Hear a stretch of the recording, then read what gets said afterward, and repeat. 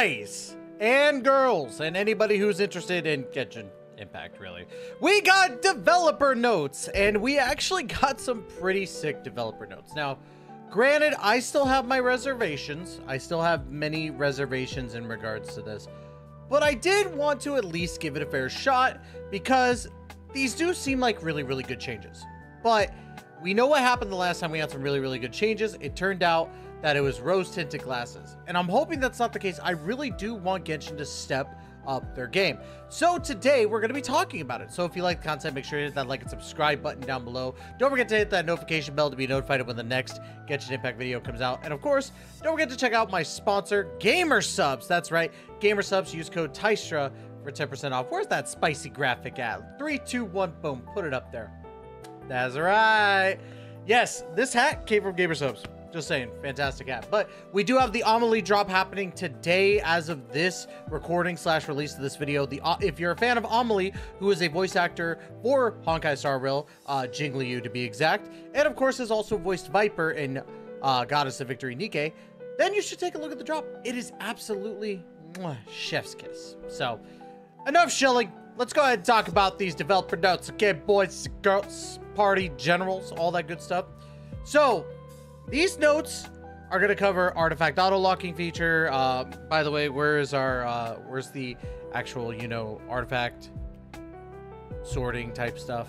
Where's all that at? I mean, we have it, but yeah. I guess you get what I'm trying to say. I don't know how to word it right now, but let's go ahead and talk about it. We got artifact lockups, increased damage to certain elemental reactions, which is pretty big.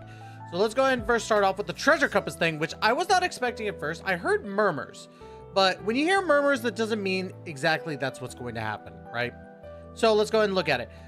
Treasure Compass can now detect a wider range of chests, such as time trial challenges and Seeles that have yet to return to their Seele courts. Now, this is huge for people who have been trying to locate everything in every region, including myself. Like, I was trying to do that for the longest time. And I kind of stopped. Well, I 100%ed every area, but I was tired of trying to find every single chest because it just got so freaking annoying missing out on stuff. And every once in a while, I find a Seele roaming about. So to me, this is a big win for people who are trying to 100% areas, and they don't have to worry about using the interactive maps, the third-party interactive maps, so on and so forth. They're trying to make sure that nobody uses the third-party interactive maps, so... Now, let's go ahead and dive into the automatically swap treasure compasses. What this is basically saying is that there is a auto swap feature where you could turn it on where it says enable quick swap. Man, I cannot talk today. Enable quick swap.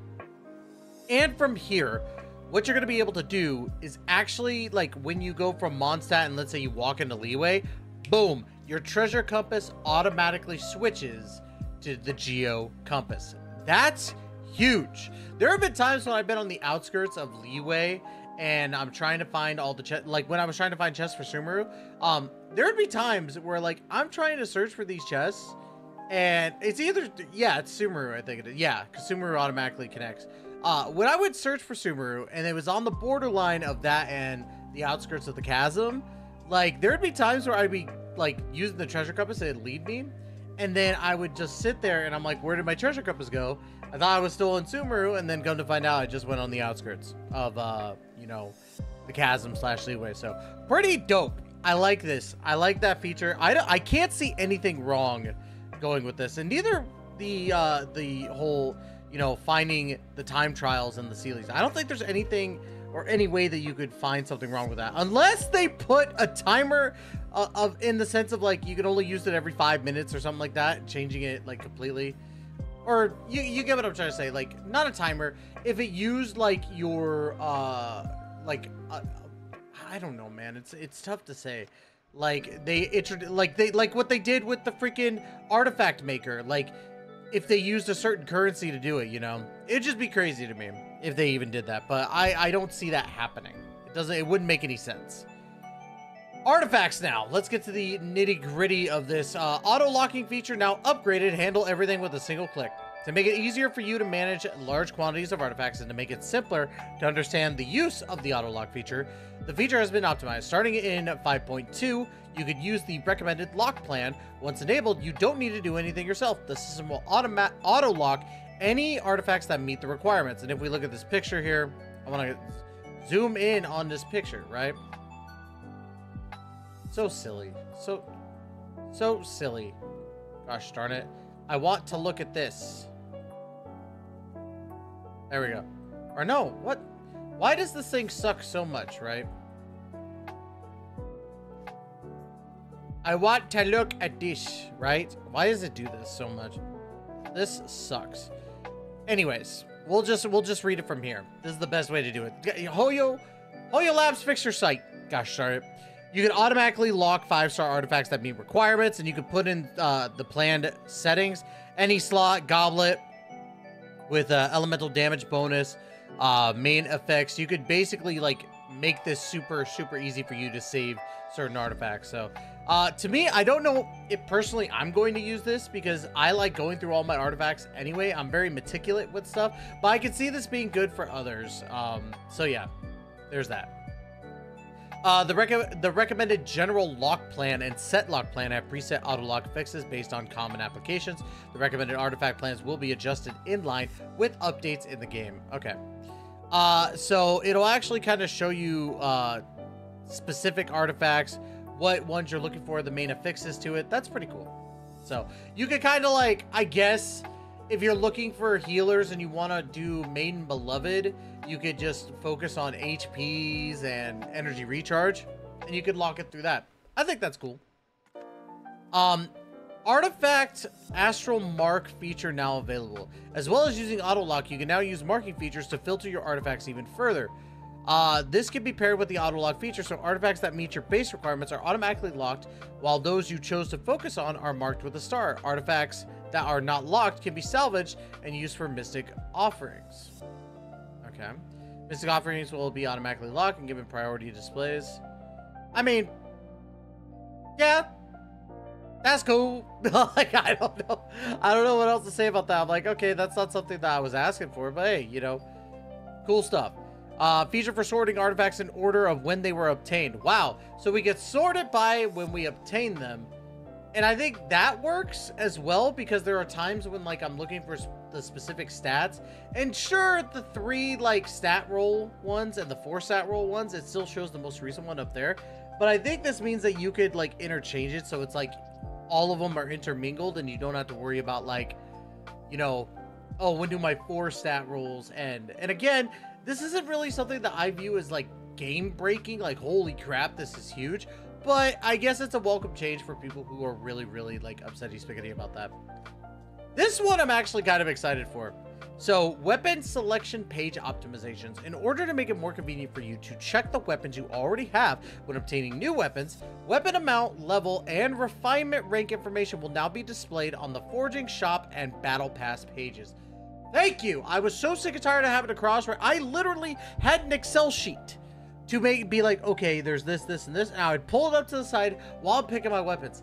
Thank God that they have this now, because Jiminy Christmas, this was annoying to deal with. Took them 4 years to do this, but I could say that this is a good feature right here. So that's a thumbs up for me on that feature. Really dig that one. Serena Teapot, you could buy wood. That's cool. Like, I mean, it's cool in the sense of like if you want to build furnishings without going around and just hitting trees. But honestly, it doesn't take that long to farm trees. Just give yourself like an hour and you can farm a lot of wood. It's pretty dang cool. So that's dope. What's more, the cooldown for using the Boon of the Elder Tree will be reduced from 15 seconds to 5 seconds. Doesn't that like double? Hold on. It's a Boon of the Elder Tree. Boon of the Elder Tree effect. What does this do again? Grants players some wood according to the number of trees in the area. Oh. Okay, so... Oh, so you don't even have to chop trees down. That's actually pretty pog, though. Okay. I welcome that. I'll have to use this more often. I gotta gather some wood, boys and girls.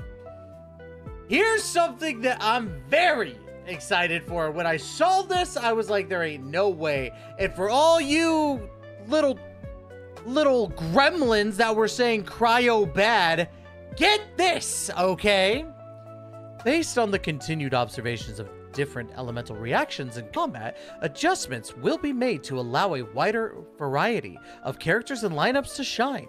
Starting from version 5.2, the base damage of the Overloaded, Superconduct, Electrocharged, and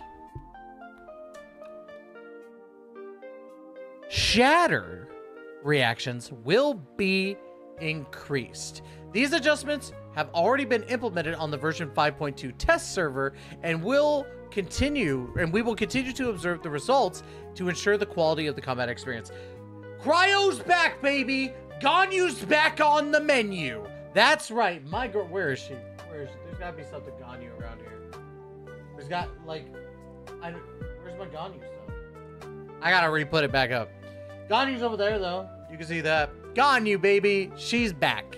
Or at least that's what I hope. But anyways, I think that this is a welcome change because it felt like so many people, including myself, right? We were defaulting to, you know, the aggravate teams, the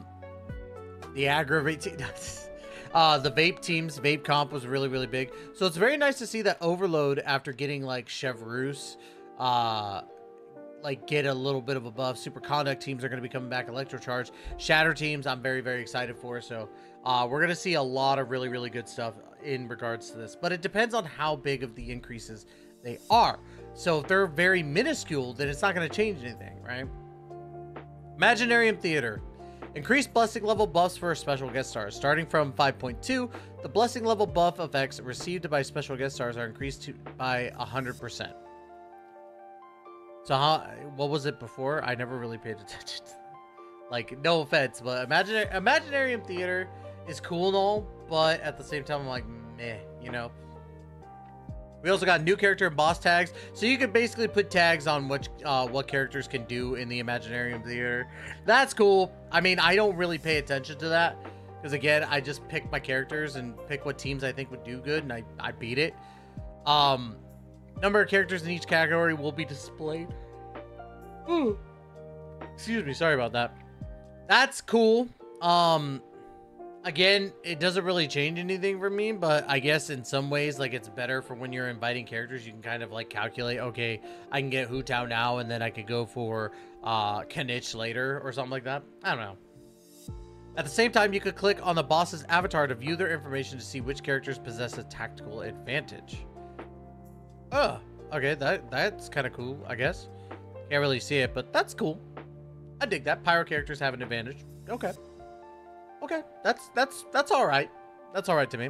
New supporting cast record feature. Starting in December, you will be able to view a record of the characters your friends have borrowed on the supporting cast. Okay.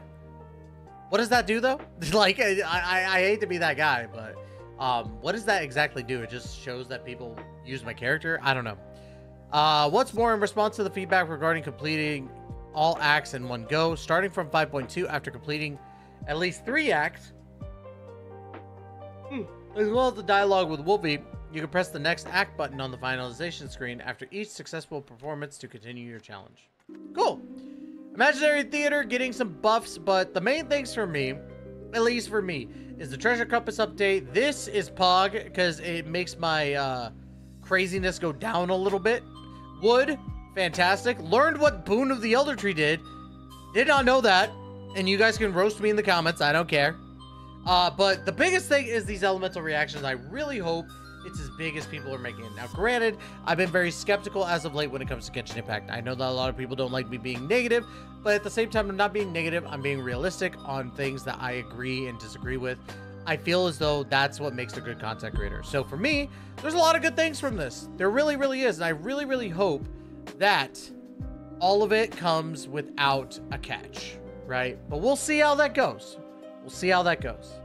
But that's going to be it for today. Like, comment, subscribe, all that good stuff if you haven't done so already. Check out Gamer Subs. Use code Tyson for 10% off. Look at this hat, guys. That's so sick, right? Ooh, I'm feeling myself. Anyways, that's going to be it. Love you to death. And as always, we'll catch you in that next video. Please take care and be safe.